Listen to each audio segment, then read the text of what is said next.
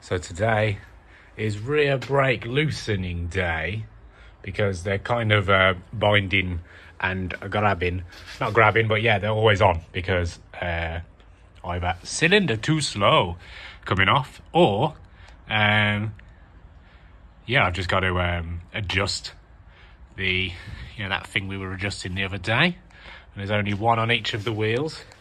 But yeah, both of them, when jacked up yesterday, are hard to turn. So today's problem, issue, whatever, basically it feels quite draggy, and this goes back to like my motorbike days when I know, like, if I'd over tighten the drum on the back, then you have that drag when you're driving, and it's just, there's more power, but it's just not there. So that's what it's doing right now.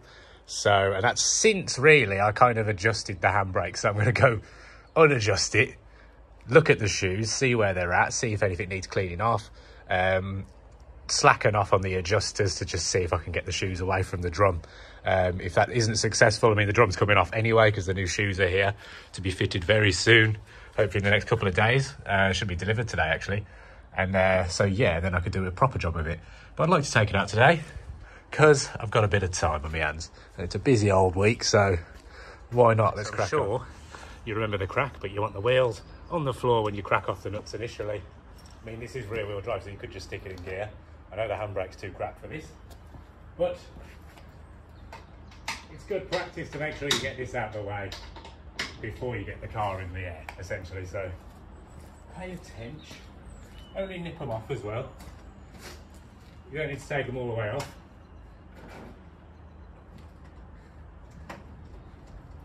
Weirdly, the paintwork on this, when he painted the wheels themselves, he also just painted the nuts whilst it was on the car, by the looks of it. So that's different. And yes, the ratchet has gone on my socket, and that's why you can't hear the cool sounds of fixie daddy car. Time to jack it off. We'll just keep the video rolling. Time to jack it off, he says. Good Lord, what? A general rule that the middle of the actual drive there is good. The middle of the axle, that round thing, is good enough to take the weight of the whole car. But obviously we'll throw some axle stands on as well. But yeah, we'll get it all up.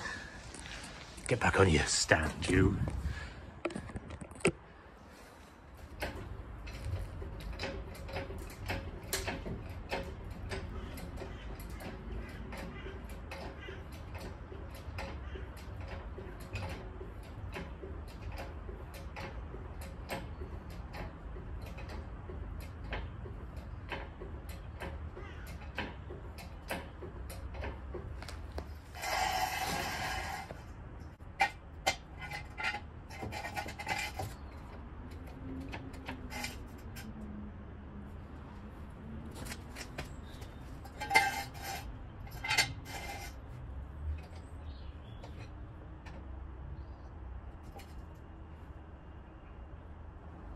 Okay, we're off the ground.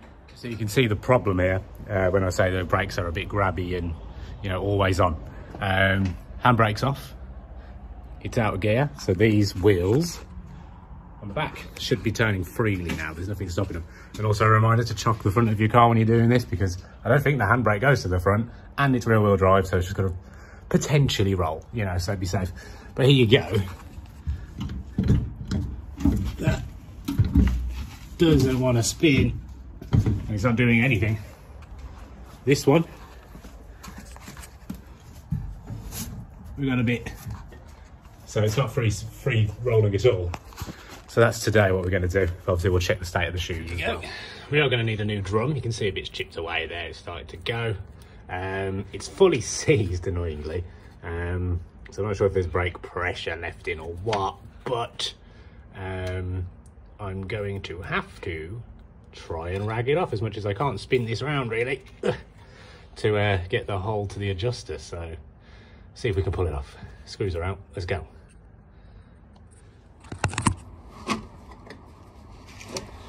No.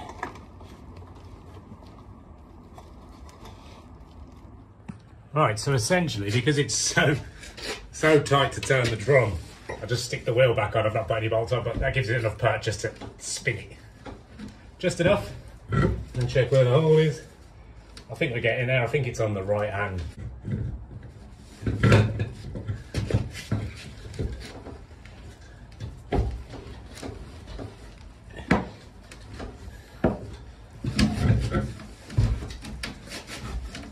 Right, we in? Okay. A proper view of this. It's just tight. There we go. So that should. There we go. So we have movement. We can definitely get the drum off. So let's see what the damage is. Are you ready?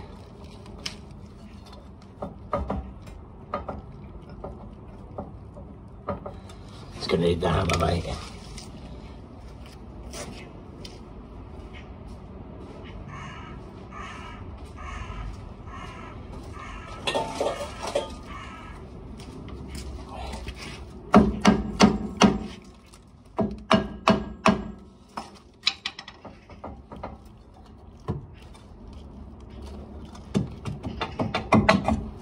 Right, lots of brake shoe dust,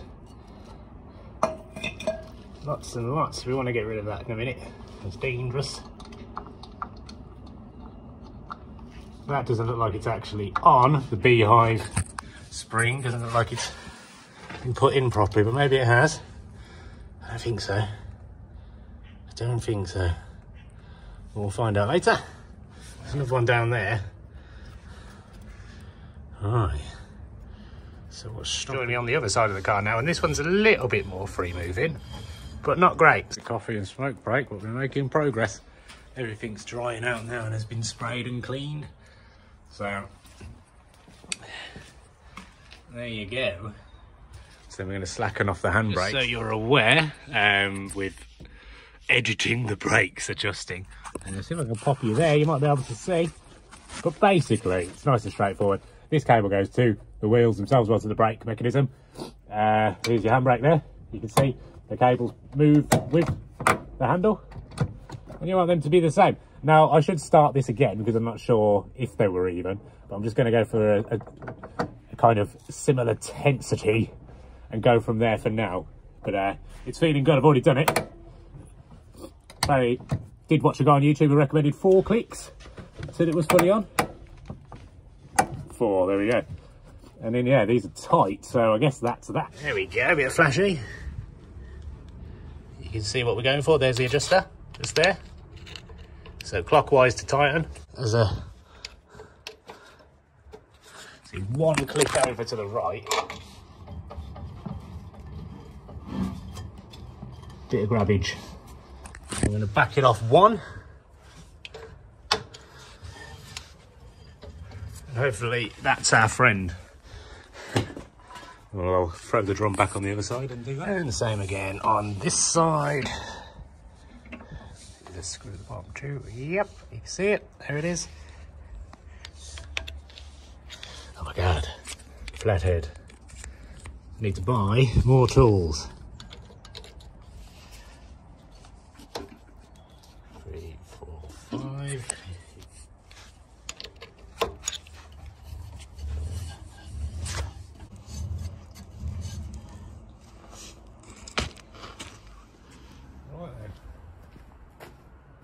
Wheels are back on. I'll tighten them up when the car's on the ground. Wheels are spinning much freelier than before, so I'm happy with that. It's time to whack the axle stands out, clear the area, and drop the Joan down. So here we go.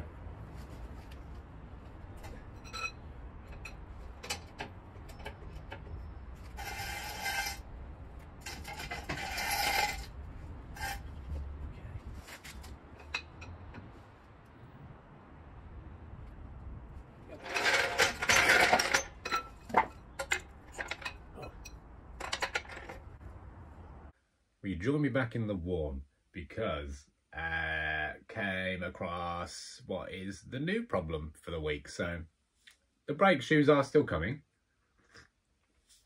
They actually came on Friday and then I missed the delivery. Tried to pick them up on Saturday from the post office, and the post office closes at 12 PM now. So I was, you know, had a morning work and then went to collect them afterwards. Closed on Sundays. I was in London this morning at like 7 AM. So didn't have a chance to go this morning, and then got back too late, and now tomorrow's getting redelivered anyway. So we'll get the rear shoes tomorrow. We can fit those. I think I'm going to have to buy new cylinders, because it would appear that the handbrake is completely useless. Like nothing happens. Like maybe it was acting a little bit on like when the shoes were super tight, or like, you know, over adjusted, as you can see when it wasn't moving around the drum. Maybe that was giving the handbrake a little bit, because it was basically on anyway.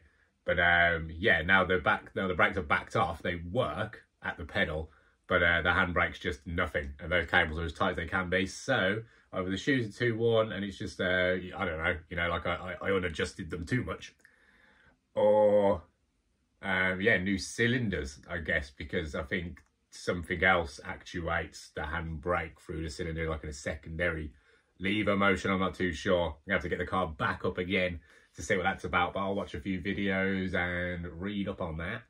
And yeah, so that should be the last thing. Once the bloody brakes are on and the handbrake works, trunnions finally, and then big trip. Big trip. And it's not too bad that it hasn't happened yet, because the weather's tosh and the daylight runs out like 4:30 anyway. So a few more weeks of tinkering and cleaning and niceties, and maybe might have a look at sorting some carpet out for it, because it's a little bit trashed. And then yeah, try and attack like March, maybe, like full on. February, a few trips out. I have soon got new news about the local classic car meets or general car meets coming up, kind of spring, summer, in the Erdington area. Birmingham, just down the road from Spaghetti Junction. You've seen the videos, I hope. Go back in the channel, have a little catch up on the area, and then come down and I'll tell you when. Not today, I won't tell you, but I will tell you. And then yeah, we want to bring everyone's cars down and just see what colourful characters there actually are in the Midlands, because they've all gone into hiding. Especially, I don't know, maybe, no, I came out of hiding. I was basically in hiding before furlough and COVID and shit. But now I am back in the world. But where are the extravagants? Where are they? So it's too much to say. I can't say too much right now. But yeah, I do believe we'll have a really cool thing for us Birmingham people to do very soon. So that's cool. That's my catch up. Thanks for watching. Thank you also very much for yeah, everything seems to be picking up on the channel a little bit, which is nice. We hit 300 subbies, so that's cool. Thank you everyone who has subscribed, liked, shared, done anything like that. Massively appreciated. It's doing the job, and I'm very grateful. And yeah, just posting these is bringing people in, and all the comments are very helpful. It's been great to catch up with y'all. So yeah, man, thanks for joining. I have changed the channel name because Squatters Wrongs was a little bit of my guerrilla tactics, kind of what was going on during the pandemic kind of title. So now we have classics, we have campers and canines. History is still there, and so are kayaks, but that doesn't start with a C either. So we'll go for that. If you hate it, let me know. If you think it's better, cool. If you want to make me a logo, hook me up, brother.